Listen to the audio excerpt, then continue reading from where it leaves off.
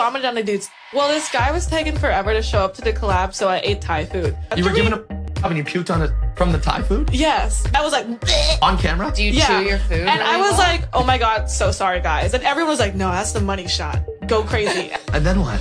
And then I ate it. You ate it. The puke off his... I had to like suck it up like a vacuum.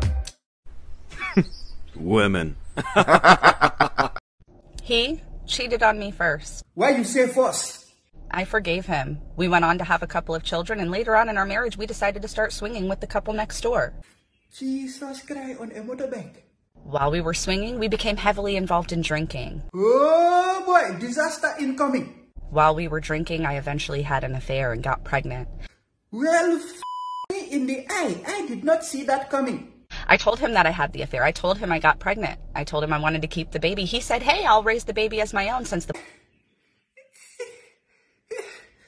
Little did I know that behind the scenes he was having an affair with my mother. I am dead. Having an affair with my mother, and they were mustering up this whole plan on how they were going to take my children from me and go live happily ever after.